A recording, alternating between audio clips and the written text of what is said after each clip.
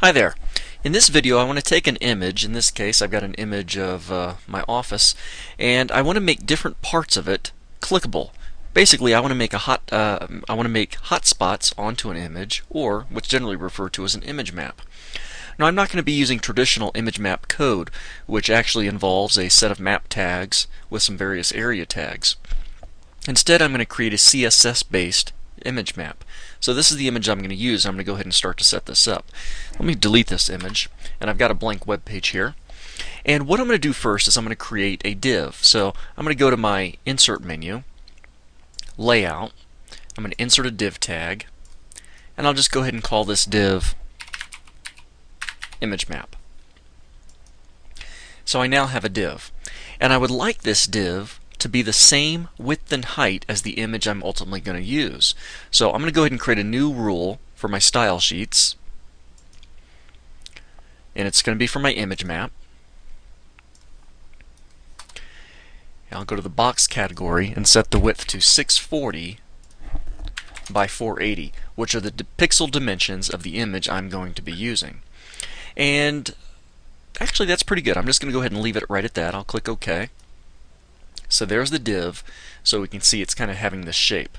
Now the text up here isn't going to be essential, so I'll leave that for just a moment too, just so you can really appreciate what's going to happen here.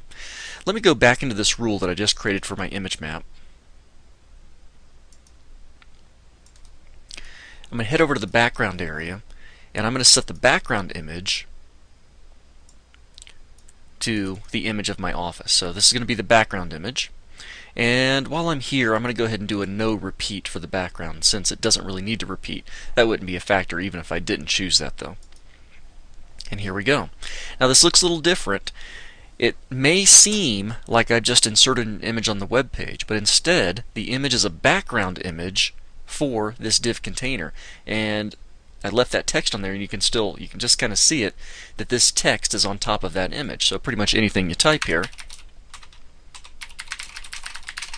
is going to be on top of that image. And this is a good first step. Okay.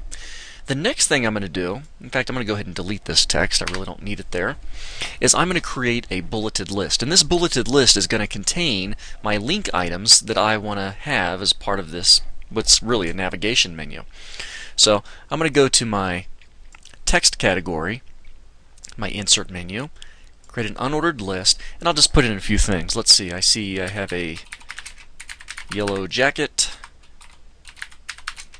peace flags, old computer,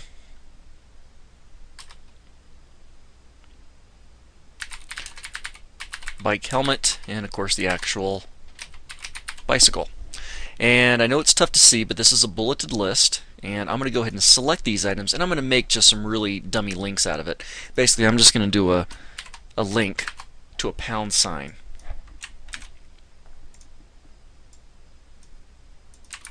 And I'll do that for each of these. So if you ever just need to create a quick dummy link, you don't know where it needs to go, just link to a pound sign. Okay, so now I've got this, basically I've got a navigation menu inside of this div.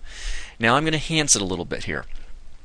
I've got these 5 list items inside of an unordered list. And let me go ahead and do a little bit of formatting. I'm going to create a new rule for the unordered list within my image map. Whenever you do these compound selectors, and that's really what I have here, even though the category isn't on compound, it's a compound selector, the unordered list within my image map. I'm going to choose OK for this, and I'm going to go to list, and I'm going to do a list style type none, and just kind of watch the bullets here as I click my apply button. See, the bullets are now gone. I'm going to go to the box category, and I'm going to do 0 padding and 0 margin. And watch when I click apply, you'll see my list items jump all the way up the top left corner. There we go. So my unordered list is just really hugging the margins here.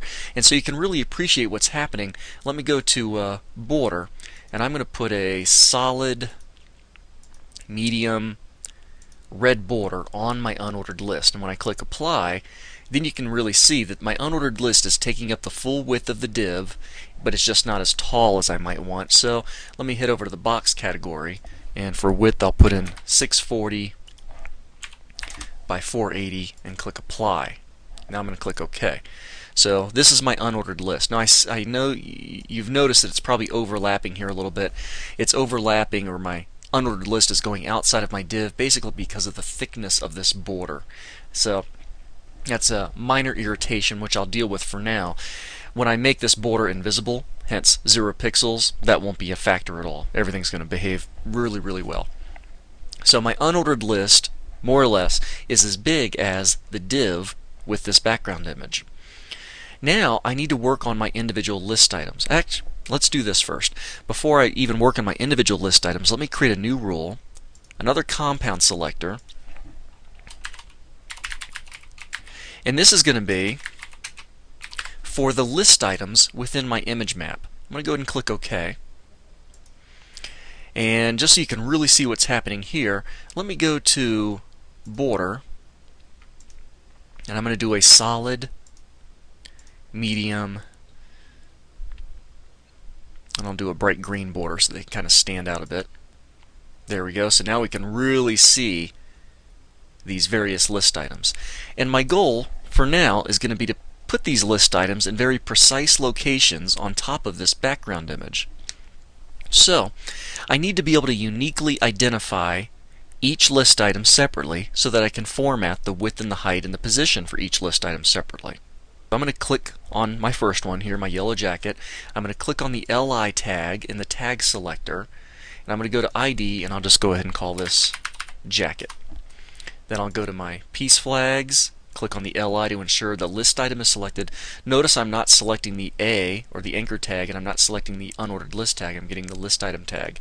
This one I'll call flags, computer, list item, ID, computer, helmet, list item, ID, helmet, bicycle, list item, ID, bicycle.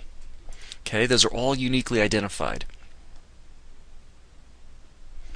Okay, now that it's really clear on where my 5 list items are, I can get to positioning them. Now I'm going to be positioning each of these 5 list items in very precise locations within this div, or within this unordered list. My unordered list currently has this red border on it. It always seems to work best when you position absolutely within a relatively positioned container. So what I'm going to do is I'm going to go back to my unordered list. This is the rule for my unordered list, and I'm going to go to positioning and change position to relative. It's not going to have a noticeable effect on the page.